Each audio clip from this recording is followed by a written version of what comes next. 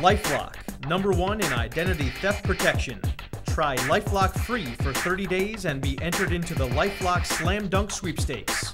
Visit lifelock.com/slamdunk. This is going to be an interesting matchup.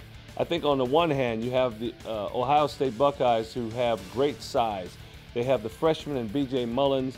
They have some players that they've been bringing along all year. Coach Mata has the patience, the know-how, and the experience in bringing a young team like this along. And if you look at what they've done here lately, playing their way into the NCAA tournament, I think they're primed to do a very good job here. Now on the other side, we have a very interesting team in Siena. This is the first time in their school's history that they've been to back-to-back NCAA tournaments.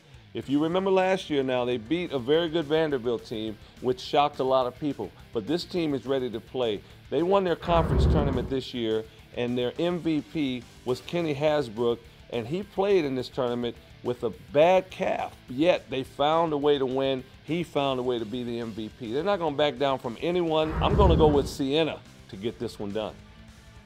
LifeLock, #1 in identity theft protection.